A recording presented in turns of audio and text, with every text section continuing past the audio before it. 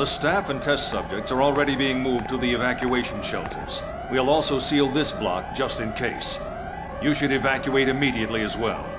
Commander Margulis, what happened to Fabronia? I heard she went outside. What's she thinking at a time like this? There's no need to worry about that prototype Realian. We have all the data we need. Still, the Federation's advance is faster than I expected, and their numbers are great.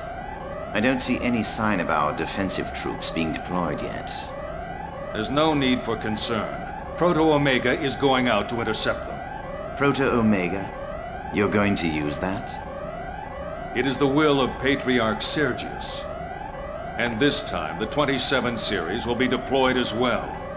If they're as capable as you've estimated, the Federation soldiers will last only minutes.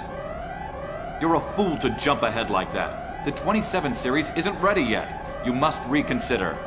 Winnicott is the one responsible for the design, and says they're ready and will perform to expectation. It's true that their capability itself far exceeds that of previous combat Realians. But those things can no longer even be called Realians. They're dangerous even to us. It doesn't matter. By using them, we can obtain even more accurate data. Besides, we've already completed preparations to use the Song of Nephilim. Once the Zohar is activated, the Federation will no longer be our concern. Are you all crazy? Professor Mizrahi canceled the Lemageddon translation work. Do you really intend to use the incomplete song? It'll destroy this planet!